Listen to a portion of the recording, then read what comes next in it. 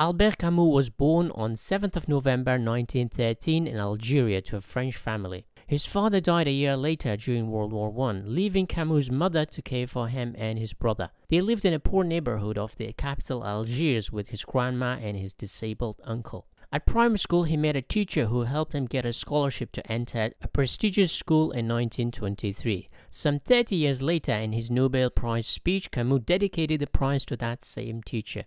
Despite his working-class background, his European heritage allowed him certain privileges like good education, enrollment in a football club that were not available to most local Arab Algerians. But when it comes to health, there is no privilege. In 1930, Camus, aged 17, contracted tuberculosis, which put an abrupt stop to his education and football career, so he moved out of his family home to avoid infecting others and went to live with his butcher uncle. For Camus, the isolation, but most crucially the illness itself, as well as seeing animals being killed to feed humans, gave him a sharp existential focus about the nature of life. So he became deeply interested in philosophy, specifically the pessimistic philosophy of Schopenhauer and the atheistic philosophy of Nietzsche, and the egalitarian philosophy of Marx. Through Nietzsche, particularly his influential book The Birth of Tragedy, he also discovered ancient Greek philosophers.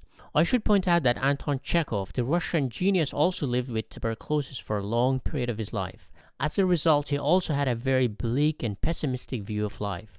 Both, however, turned that pessimism to optimism, Camus mostly through philosophy and Chekhov through storytelling. Not just that, both Camus and Chekhov were deeply interested and involved in theater. In 1933, Camus entered the University of Algiers, and not surprisingly, he studied philosophy and wrote his thesis on Plotinus, the ancient Egyptian-born Greco-Roman philosopher who, like Plato, emphasized ideas over matter, mind over body. Plotinus was influenced by Eastern philosophy as he traveled to Persia and learned about Indian enlightenment to escape the cycle of reincarnation. Plotinus was also the pioneer of Neoplatonism, which gave Plato's philosophy an Eastern flavor by emphasizing unity of mind and body and the idea of one universal being. In his university thesis, Camus juxtaposed Christianity with ancient Greek philosophy, arguing that the Christian premise of afterlife made this life almost meaningless and redundant because you could die at birth and go straight to heaven.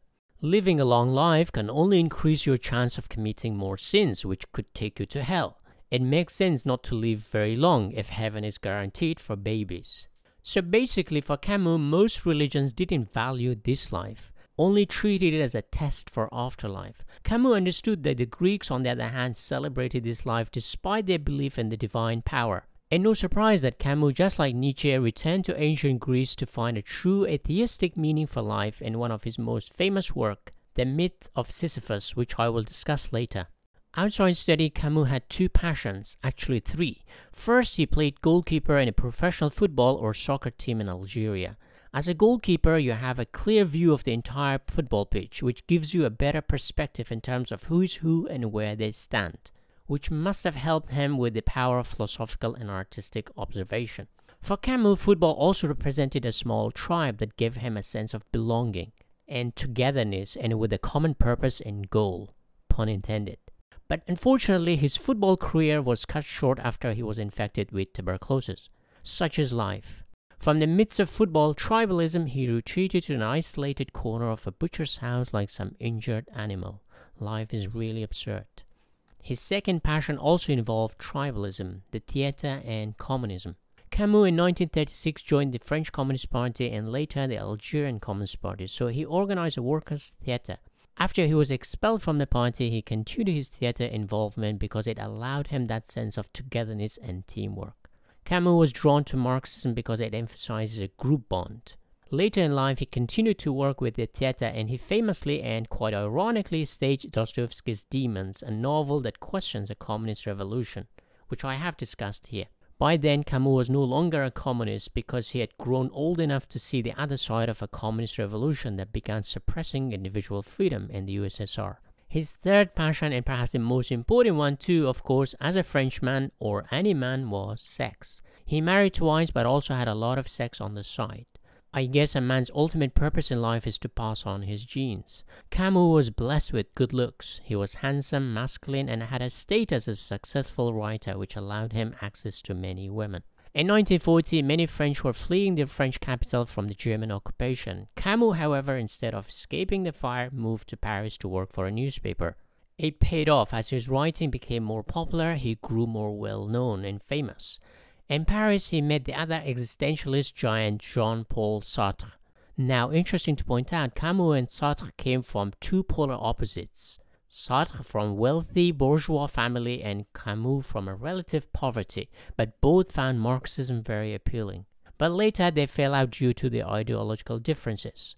Sartre was keen on a Maoist-style revolution, while Camus wanted a peaceful reform.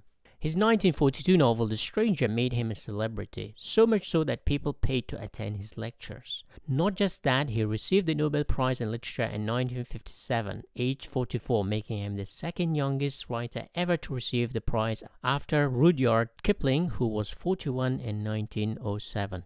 Such is the absurdities of life. When you go up, you always have to come down, just like the boulder of Sisyphus. At the height of his fame and success in 1960, while returning back from a holiday, the car he was traveling in crashed into a tree, killing him instantly. In his pocket, the police found an unused train ticket to Paris. He was supposed to travel by train with his wife and kids, but for some bizarre reason, he had chosen to travel by car, driven by his publisher Gallimard, who also died in the crash. They also found a 144-page manuscript of his novel in progress, The First Man, an autobiographical novel about his life growing up in Algeria. Perhaps a novel similar to Proust's In Search of Lost Time, taking a more artistic approach to fiction and less philosophical. Today, Albert Camus is considered one of the most influential novelist philosophers of the 20th century. Now I'll discuss 4 of his most famous novels and 2 of his philosophical essays before I tell you 10 philosophical lessons we can draw from them.